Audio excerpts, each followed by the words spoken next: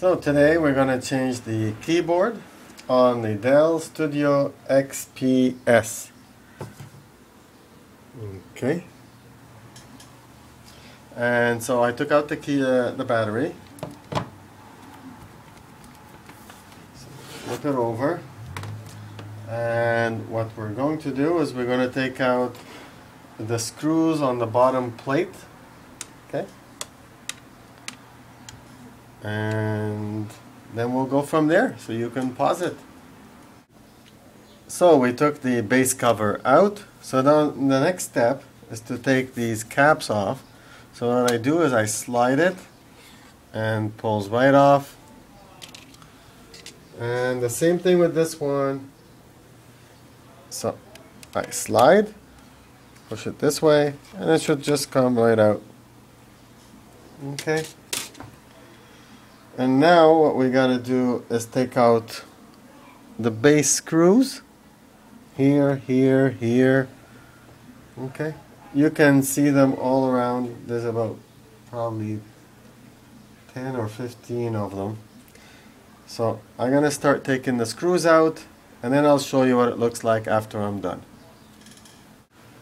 Okay, so I'm taking out the screws. Okay, and it says P for palm rest.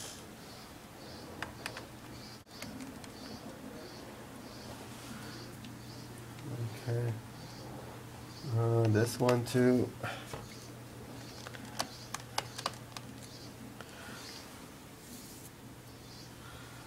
And this one.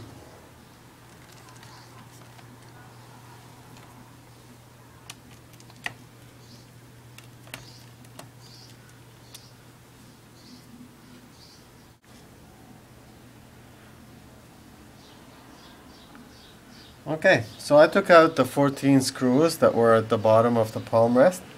So now what I'm going to do is I'm going to flip it over, which is what I did, and I'm going to take out, there's two screws here that's holding it down. One there and one here. So I took this one out, and I'm just going to remove this one and place it here. So now it's just a matter of sliding this one out. Okay, so I took the two screws out from here and there, and I popped it up. Of course, you go like this, and here is the cable. So you gotta pop up the little lever right here, so you can release the cable for it. And don't forget about the motherboard cable, that also have to be disconnected. And so that's it. And now we get into the process of removing this keyboard out and putting in the other keyboard.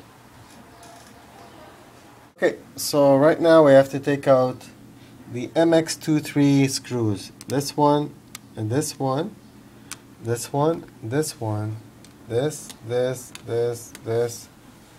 screw, this screw, this screw, and this screw. And this is also the keyboard light cable, which is right here. That also has to be taken out. And we did that too. Okay. And that's it. So right now I'll start unscrewing. And I'll show it to you when I'm done. Only one. Okay, so I took the screws out. And here is the old keyboard. Okay. So now what we're going to do is we're going to take it out and place the other one in its place. Okay. So first I connected the RCA cable right here. Okay. And next is I'm going to start screwing the base down again. Okay, and usually I don't tighten all the screws until all the screws are in. Okay, so just a little bit. Okay, so I've tightened all the screws. Okay, all the screws. I've connected the RCA cable, and the only thing left is for me to do is connect the keyboard cable. And that's what we're going to do next. Bring it to here. Okay. So what I'm going to do is I'm going to connect the motherboard cable, which is right there, and the keyboard cable, which will go right there. Okay. So I'll do that and then I'll show you the rest. I've put the cover back on and I connected it back again. Okay. So here's the new keyboard and I've connected it back again. So the next step is to put all the screws back and secure the palm rest. You can pause.